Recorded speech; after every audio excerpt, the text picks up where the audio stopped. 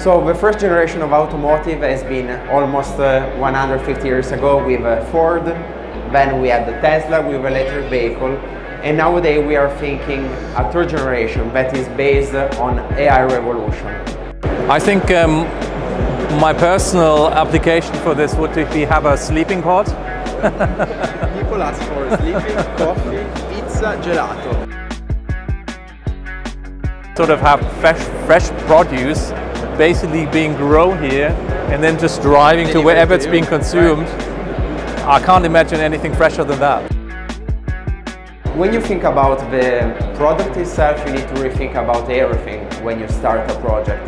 San Francisco appeared 9 almost 4 years ago, before COVID. Yeah. And we started using generative design in the beginning for the chassis. Yeah.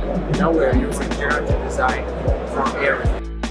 As you can see, for example, the benches, the table, and also the future, all the interior will be designed by generative AI. And Autodesk is working on the geometry.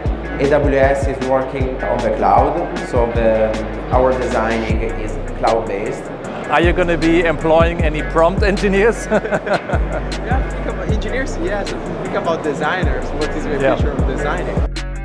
So production, you don't see any people. Is everything about robotics. Is micro factory. So it's something that it can be easily replicated. We are really designing and manufacturing and engineering our product in days, and nowadays in the next step we cut these days into hours, maybe into seconds.